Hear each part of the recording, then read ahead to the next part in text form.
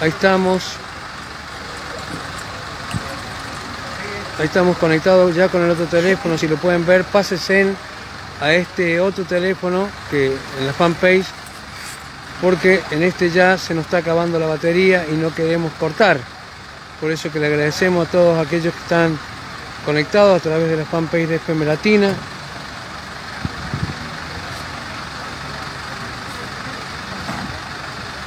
Estamos dándole tiempo para que se puedan conectar. Por favor, traten de conectarse a la otra red de FM Latina para que no cortemos esta comunicación.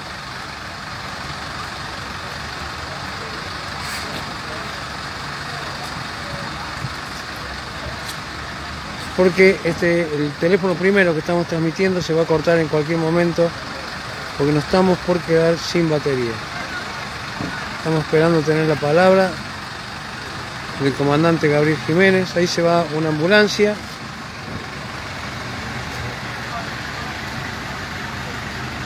Vamos a ver si tenemos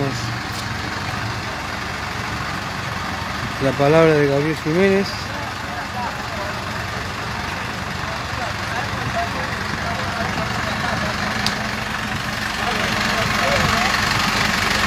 Gabriel. Bueno.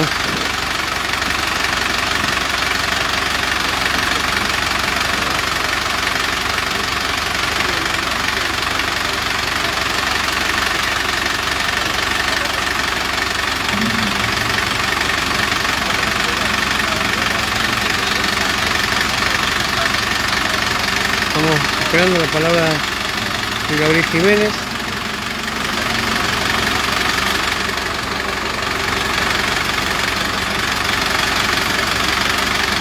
Carrillo.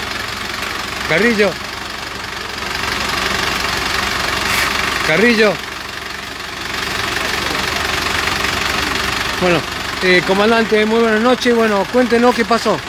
Bueno, sí, buenas noches. Fuimos alertados por un accidente múltiple aquí en Calle Chile y Avenida Pringles, donde, bueno, cuando llegamos estaba el personal médico, personal policial trabajando. En el interior de uno de los automóviles se encontraba un masculino mayor de edad, en la cual fue retirado por el personal de bomberos y se hizo cargo el personal médico del centro.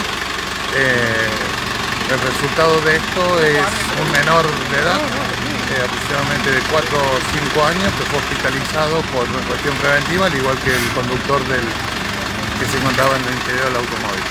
El que usted me está hablando es el Vento, que estaba atrapado y no se podría abrir una puerta, ¿verdad, comandante? Exactamente, sí. En este vehículo fue donde se hizo el rescate de esta persona, pero bueno, dentro de todo están bien y podría haber sido aún mayor. Muchas gracias, comandante, como siempre, muy amable. Bueno, la palabra del comandante Gabriel Jiménez contándonos en esta situación lo que sucedió. Hay 2 hospitalizados, el señor que venía manejando el Vento, que hoy ustedes están viendo cómo quedó, y un menor de 4 años que fue hospitalizado hace minutos nada más.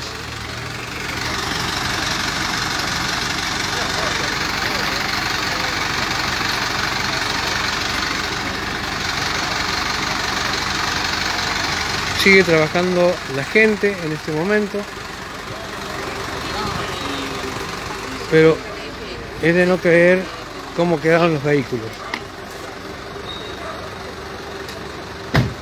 Es tremendo el accidente, gracias a Dios.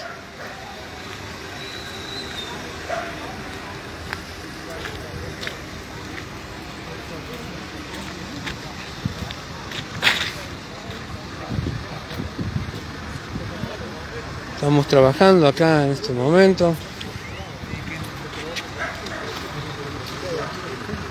Es impresionante el impacto, cómo quedó este Chevrolet Spin. Chao, querido. Bueno, el Sandero también cómo quedó y cómo se deformó por el fuerte impacto la llanta, como quedó totalmente doblada.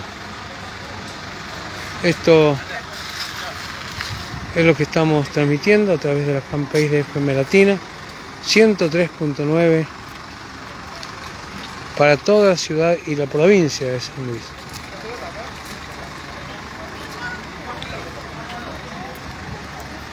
Bueno,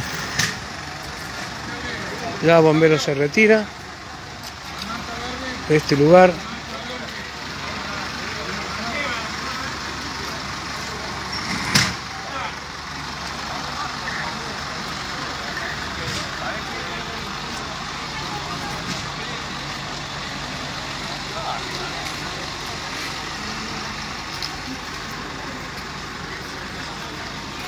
Comisaría décima. Acá estoy, acá.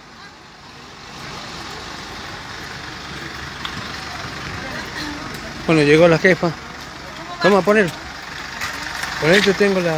Agarra el paraguas. Pero no... No tenés como agarrar el paraguas. Dale, está.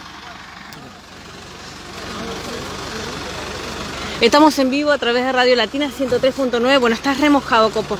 Agarra el trípode, ahí te ayudo. Que agarro este lima, lo guardo. Vamos a pasar en limpio lo que ha pasado. ¿Cómo les va? Buenas noches. Estamos en vivo a través de Radio Latina 103.9 en este accidente de tránsito. Y en este caso vemos cómo trabaja Bomberos Voluntarios del Fortín. Gracias, Sil.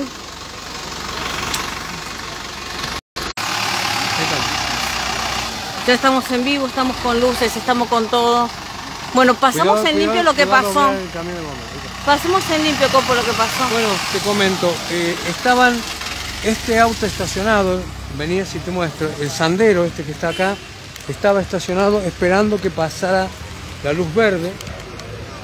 Y si continúas por este lado, no por este lado, por acá, por acá, por acá. Bien. Sí, ahí venía también este auto, este Chevrolet Spin, estaba también estacionado esperando pasar al verde. Este Focus que está acá también estaba esperando pasar el semáforo en verde. Un triple choque. Cuádruple. ¿Y el otro auto? Acá tenés este auto, sí, que es el que supuestamente provocó todo el accidente. Esta como ves acá, esta puerta. Espérate que ya conecto micrófono, aguantame un segundo. Bueno, agarra la luz. Dame, te tengo. Bien. Te tengo, ya está. Bueno, vamos a conectar micrófono.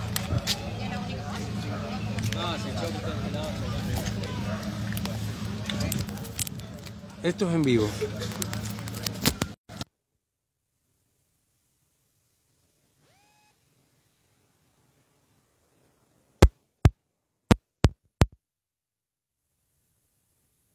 Ahora sí, Bueno, ahí estamos. el Sandero este que está acá de este lado estaba estacionado esperando pasar en Chile y Pringles el semáforo en verde. El otro que está allá al fondo, que es el Chevrolet Spin, también estaba esperando pasar el semáforo en rojo. Y este de este lado, que vos ves que está acá, no, la verdad, el Ford este también estaba estacionado y se viene este vento por el medio que casi agarra un camión, y de pronto pasa a estos tres autos ocasionándole a lo que es el auto atrás de todo, lamentablemente le arrancó la rueda de atrás, la rueda derecha de atrás, y acá Bomberos tuvo, fíjate vos, tuvo que levantar acá este capot de este vento para poder desconectar la batería, y al señor de este auto lo sacaron por la parte de atrás porque la puerta delantera está totalmente trabada. Y fíjate vos el impacto, porque dicen que venía muy fuerte. El vehículo que es el Chevrolet Sprint, le arrancó la rueda de atrás completa. Qué bárbaro. Juntamente con Vení. lo que es el auto, lo que es el Sandero. Dicen que este auto venía muy rápido y la gente pedía del accidente que levantaran el baúl de atrás. ¡Qué bárbaro! Es impresionante. ¿Cuántos heridos? Hay un nene herido de 4 años y el señor del Vento también fue llevado hospitalizado. Bien. A través de la ambulancia de Sempro. Los dos fueron hospitalizados. O sea, el Sempro, ¿cuántas ambulancias del Sempro? Tres ambulancias del Sempro. Se llevaron a 2 personas, un menor de 4 años, y también se llevaron al señor del Vento, que estaba atrapado y que no podía salir. Lo sacaron bomberos por la puerta de atrás. ¿Qué va? Pero, bueno, y vemos todo lo que quedó en el piso también, ¿no? Para poder sacar a esta persona. Sí, no. Bueno, un cuádruple choque en Chile y Pringles de la ciudad de Villa Mercedes. Bueno, ¿qué pasó? Según lo que decía, sí, que la gente venía muy rápido el Vento y que adelante había un camión, que bueno, porque hay una distribuidora también, y que bueno, se salvó de milagro, pero agarrando estos 4 autos, que no saben por qué venía tan rápido cuando el semáforo estaba en rojo todavía. Claro, como que no tuvo oportunidad de frenarlo. Claro, pero estos autos, imagínate, es impresionante cómo frenan. Son autos de último modelo que tienen freno ABS, o sea, claro. ¿Qué le habrá pasado al señor? Claro, y que los frenos ABS como que te va frenando de a poco, pero con todo, ¿no? Claro, o sea, es impresionante el impacto de freno. Y vemos también que estamos justo en la esquina de lo que es el centro vehicular, el depósito vehicular municipal, ¿no? Sí. En esta esquina donde hay semáforos, como vos decís, que en definitiva vemos esto, ¿no? Lamentable para la gente que estaba esperando el semáforo y que justamente en este día con lluvia, con esta llovizna copiosa, que hay muy poca visibilidad y que es realmente muy complicado sí, manejar. Pero aparte, esta calle, esta avenida, que es la avenida Pringles, es una avenida muy rápida. Sí, es una avenida muy rápida, sí, y que realmente hay que tener mucho más cuidado cuando se conduce, más en un día de niebla, de mucha niebla, con los vidrios empañados, y ojalá que realmente se pueda llegar, que todos estén bien, porque sí, las chapas se reparan, pero... Bueno, hablemos del nene herido. ¿Qué pasó? ¿En qué auto un venía? nene de 4 años que lo rescataron y se lo llevó la tercera ambulancia de Sempro, se lo llevó muy rápido. 3 ambulancias. 3 ambulancias de Sempro, sí. Y en este momento, bueno, se está trabajando, bueno, están esperando a la gente de accidentología vial para... Mira, vení, vamos a hablar con el señor que recién nos dio la palabra, este señor, que... ¿Cómo le va, señor? Buenas noches, sabemos lo que le pasó. Hola, buenas noches. Cuéntenos, por favor, ya nos habló, pero cuéntenos, por favor, ¿qué pasó? ¿Cómo estaba usted en ese momento del choque? Estaban todos los autos estacionados acá, veníamos con mi mujer y... Poner el mic tuyo. Y vino un auto a alta velocidad, impactó todos estos vehículos que ustedes ven acá. No hay otra... Hacía más de 12 segundos que estaban todos el semáforo en rojo, así que no... Pero usted estaba estacionado y el Vento... Estábamos todos parados por el semáforo. Claro, para que pasara en verde. Sí, sí. Y bueno, y habremos estado, no sé, 14 segundos, 15 parados, y apareció este auto a toda velocidad, que no sabemos más nada. Claro, nos decían que acá se agarra un camión que estaba atrás. El camión ese que corrieron. Sí, claro. Sí. Pero bueno, el auto que vino a toda velocidad, no sé. ¿Usted cómo se siente en este momento? Y mal, imagínate cómo está el auto. ¿Pero está golpeado? Claro, ¿Cómo está de salud? No, estoy bien. Bien, gracias. ¿Usted estaba solo, señor? No, estaba con mi mujer. No, el tema fue este. Claro, que le arrancó la rueda de atrás. Rompió todo, sí. A ver, mostremos. Claro, porque... es impresionante cómo arranca la rueda de atrás. ¿Ves? No dejó absolutamente nada y lo arrancó de cuajo. ¡Qué bárbaro! Lo arrancó de cuajo abollando la llanta. ¿Y a cuánta velocidad vendría? No sé, tiene que haber venido muy rápido, porque son 3 autos involucrados más el auto Vento, que es el que venía por Pringles hacia el lado oeste, ¿no? Claro. Y en este momento se está esperando a la gente de accidentología vial.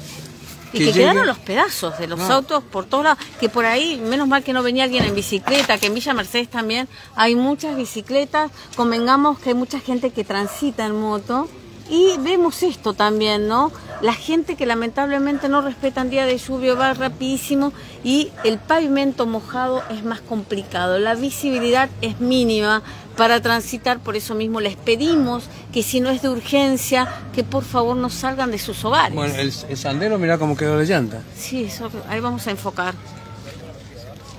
Ahí quedó la llanta, así quedó la llanta del sendero. Terrible, ¿no? Incrustada en el chasis prácticamente, y un auto que... ¿Se pueden retirar del otro lado? Sí, gracias, muy amable. Gracias, muy amable. Gracias. Ahí va a empezar accidentología vial que Bueno, va a tomar las medidas acaba correspondientes de llegar. para dar con todo lo... mira si pasaba alguien justamente. Bueno, y en gracias, ese... gracias, no, chicos, no hay gracias, problema. muy amable. No hay problema. En el momento, digamos, ¿no? Supongamos que llegaba... Del otro lado de la valla. Sí, no hay problema. Lo mismo, ya vamos cerrando la transmisión. Y vemos esto, ¿no? Vení por este lado, Copo. Nos vamos para aquel lado que tenemos los móviles. Bueno. En el momento que llega a hacer las pericias correspondientes, está trabajando la comisaría 10ª, está personal también de la Policía Ciudadana, que no te trataron muy bien, ¿me decís? No. Ah, mira vos. Lamentablemente... Bueno, Son chicos muy jóvenes que todavía les falta mucha experiencia. vamos a hablar con la jefa de la Policía Ciudadana, con Baez, para que también le diga a la gente que nosotros trabajamos y que permanentemente nos van a encontrar en la calle en todo, Son en chicos todo lo muy que jóvenes pasa. que de pronto nos decían para atrás y hacían una cortina, no sé para qué, o sea... Bueno, pero por ahí, como decís vos, son tan jóvenes que no saben el trabajo que realiza la prensa. Lo que vamos a hacer, nosotros vamos a seguir mostrando, porque bueno, está absolutamente todo marcado lo que es esta situación, pero también este escenario que lamentablemente dejó como saldo un niño herido. 3 ambulancias del centro trabajaron en el lugar en este cuádruple choque ocurrido en Chile y Pringles de la ciudad de Villa Mercedes. Estamos con una llovizna copiosa en este momento, la temperatura ha empezado a bajar y vemos esto, ¿no? Que para nosotros es imposible de creer cuando definitivamente hay que respetar los semáforos. De todos modos, una cosa que hay que hacer hincapié, Vanessa, es agradecer a la gente que nos sigue permanentemente, que bueno, cuando me quedé sin batería en otro teléfono automáticamente se pasaron, eran más de prácticamente 600 personas que nos estaban viendo en vivo, y agradecer a ellos, porque sin ellos no somos nada, y por ellos trabajamos, por ellos hacemos todas las cosas. Y de esa manera, por eso saludarlos en este momento de todo lo que ellos están haciendo, es seguir. Y bueno, obviamente la gente se enojaba cuando veía que a mí me maltrataban. Y claro, nosotros simplemente trabajamos, sabemos, hace 20 años, vos hace más de 30 que estás trabajando, y sabemos cómo debemos movernos en estos tipos de accidentes. Y de pronto que nos corran de una manera increíble. Bueno, yo me volví loca. Cuando vi cómo te estaban tratando, me vine como estaba, ¿no? Porque la verdad que no ¿Para cómo hacer una cortina humana? ¿Para qué? ¿Para qué? O sea, si nosotros... Bueno, vamos a hablar con la jefa de la comisaría, de la Policía Ciudadana, porque ella sabe cómo Estuvo trabajamos la 10ª nosotros. que nos trató muy bien. Hay chicos de seguridad comunitaria que nos trató muy bien. Qué bueno. Pero había otros que no entendemos, pero bueno. Este paraguas que te traje... Este paraguas para que lo tengas en el móvil. Vos te vas a reír. Vos sabés que yo tengo un paraguas. No me digas. Y tengo el paraguas, la batería, todo, pero fue tan rápido todo, porque... Ah, ¿vos tenés paraguas en el móvil? Claro, pero lo que pasa es que se decía que había era una moto con un auto. Claro, porque la primera información que nos llegó, y queremos saludar también al grupo de Deliveries Unidos, a Miguel, a tu amigo, que es uno de nuestros dateros más importantes que tenemos en Latina. Todos los deliveries son nuestros amigos porque son los que, y lo mismo que los remiseros que andan en la calle permanentemente, y mostramos esto, ¿no? De poder decir con el chequeo de la información que está pasando, porque ellos permanentemente nos dicen qué pasó, en qué lugar. Y lo primero que nos llegó fue el dato que era un accidente entre un auto y una moto. Rápidamente yo te avisé, viste que estamos reconectados y que con este tiempo no se puede andar en la calle. No, aparte imposible los manejar. Totalmente están empañados, entonces, pero todos se preguntan realmente qué es lo que quiso hacer este hombre del vento, que venía, dice que una velocidad increíble, imagínate, arrancar 2 ruedas, los autos dejarlos cruzados de esa manera. Aparte la gente estaba esperando un semáforo que de pronto se siente un impacto en la parte de atrás que no podía creerlo y entenderlo, qué es lo que estaba sucediéndole. Y cuando Claro. sienten que están siendo arrastrados... ¿Y en algún momento hicieron control de alcoholemia? Parece que No. venía tan rápido. No, Vane, no. hicieron? Y eso que estamos al frente de Urusín. Bueno, seguramente irá a venir. Seguramente en el hospital van a hacer las pruebas de test de alcoholemia. Al hombre que sacaron del auto blanco, Sí. ¿lo llevaron en la ambulancia? Sí, ¿Qué sí, pasó? sí. O sea que son dos los heridos. Uno el niñito de 4 años y este señor que venía del Vento, pero ahora no sabemos por qué está corriendo la gente. No sabemos por qué corre la gente. El alcoholímetro, lo que estábamos hablando. El alcoholímetro, que es Mitri lo... Moreno, un accidente, nos vamos. Bueno, nos vamos para allá. Bueno, listo. Bueno, van a traer el alcoholímetro, ahora es lo que están. Claro, imagínate que estamos tan solo a unos metros, pocos Pero metros. se están yendo a allá. Mitri Moreno. Bueno, nos vamos a No, Mitri Moreno. listo. Vamos, Hasta luego. finalizamos la transmisión. Gracias a todos y sigan conectados a Radio Latina que nos vamos a otro accidente.